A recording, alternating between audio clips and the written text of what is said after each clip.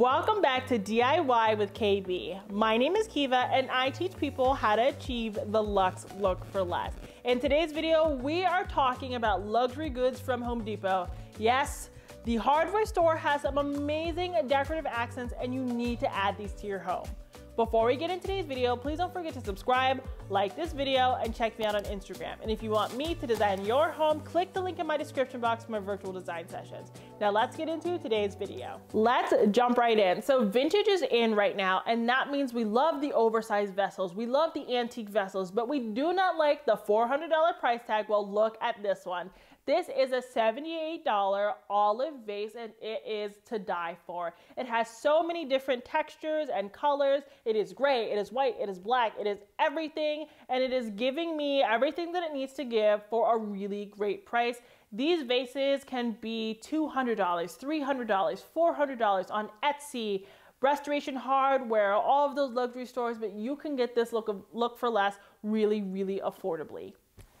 This next item is from the same brand. It is a two-handle vase and this is so cute, so cute. I see this at RH all the time and I love it. So what I would do with a vase like this is I would put some really overarching florals in it and it will make such a statement. And this is actually one of those vases that you could put on a tabletop but also on a floor and it's still gonna make a statement. I really love this first piece and this second piece in conjunction with one another because sometimes it's nice to have the same colors and textures but with varying heights and varying shapes. It makes it really interesting but really sticks to your color palette, and this one is also fairly affordable at $101. If you're on my channel, that means that you love ornate stuff. You love being over the top, and that's exactly what this mirror is. This is a total dupe for the RH Louis Philippe gilt mirror, but is $119. Yes, $119. With that other mirror, you're thinking $1,000 easy, and you're not even factoring in delivery, but this is $119. This is the smaller version of the mirror, and it's a little bit less ornate. It actually reminds me more of the Primrose mirror from Anthropologie or the Amelie mirror from our house. This is just really nice and cute. You could use this over a mantle, on your vanity, in your bedroom. You can use it just about anywhere, and it's going to really pack a punch. This is another ornate mirror. This is $134, and the difference is it has less of the ornate detailing on top, but it still has the studding on the side that you see with the gilt mirror. This definitely reminds me more of one of the different Restoration Hardware mirrors. Yes, I don't know all the mirrors off the top of my head. I'm not that much of a fan, but I love this. It's a little bit more understated and it's less feminine, I think. So I think it could work in a home that's a little bit more masculine, and it's on sale right now. It's normally $179. It's a little bit cheaper and it's just a really phenomenal price. You can't beat it. Ladder shelves are so in right now, and I cannot for the life of me understand how some companies are selling them for $300, $400, $500. They barely have any material in them, so I just can't justify the price, which is why I absolutely love this Nathan James ladder shelf from Home Depot. And what I actually really love about Home Depot is wholesalers and just different companies, sell to different companies. So they have this exact same shelf actually on Amazon and Wayfair, and on some websites it's cheaper. So right now it's cheaper on Home Depot, but tomorrow it might be cheaper somewhere else. But I really love this because it's really nice and industrial, and it looks like you mount it to the wall or it looks like it could lean up against there. Either way, a really nice, crisp and clean look. And the shelves are spaced far enough apart where I feel like you could do some layering of heights without it feeling too cluttered, and this is really perfect if you have a smaller space. Now, this rendition of it that I'm showing you has the black metal frame and it is $91, but it comes in so many different colors. So regardless of your design style, there is definitely one for you, and the price just changes depending upon that. But if you're more glam, you can get maybe white and gold. If you are more mid-century modern, you can get a more cherry wood with something else. The opportunities are endless, and I would definitely start here if you're looking for some open shelving.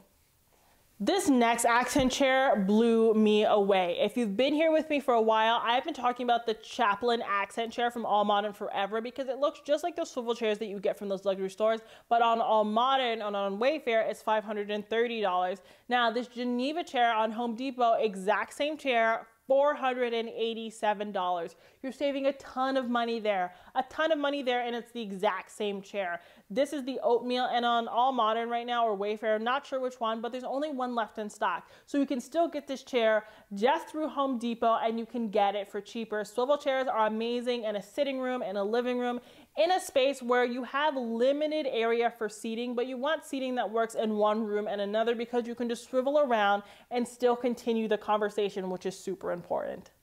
The next item is this brass gold sconce. I really love this because sconces are in right now. You use them in your bathroom, you use them in your bedroom, you use them in your hallways. They're just really useful for anchoring a space and illuminating a space because we all need light, obviously.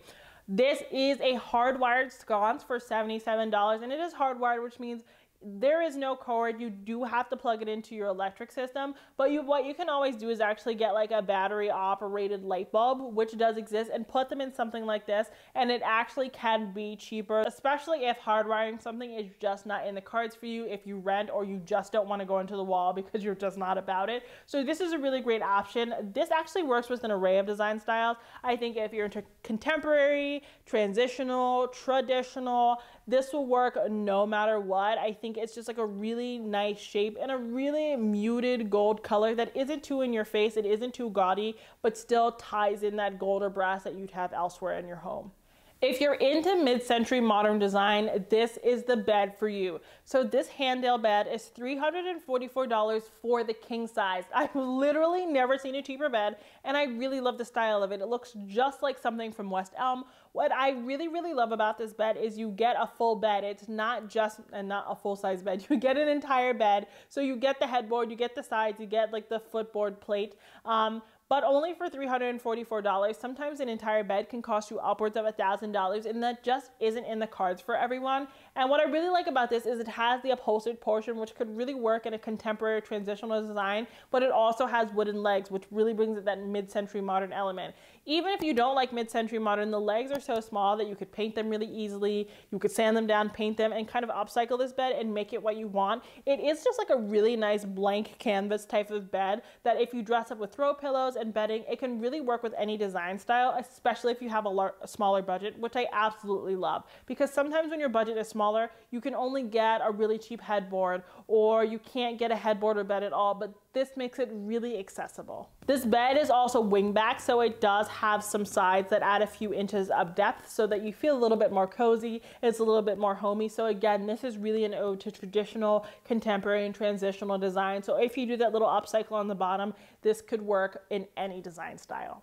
The next item is this 8-light Sputnik chandelier. It is $234, and for some reason they described it as farmhouse, but I think it looks really nice and contemporary. I really love it, and this is not something that you just need to use in your kitchen. You can use a chandelier in just about every room, barring a bathroom, unless you have a big bathroom. I wouldn't necessarily encourage that, but in closets, in kitchens, living rooms, dining rooms, in all of these rooms, chandeliers really just carry in your design style and really add some visual interest near the ceiling. Sometimes all of our design is really close to the floor and we want to carry it upwards.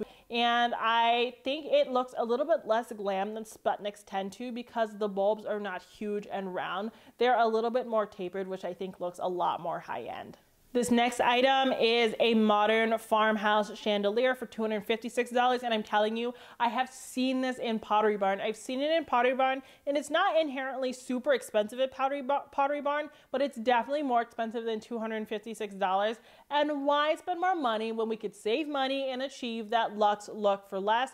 I really love this for a dining room, even a kitchen. I think if you have a farmhouse or a modern farmhouse or even a mid-century modern design, I think that this would be really successful.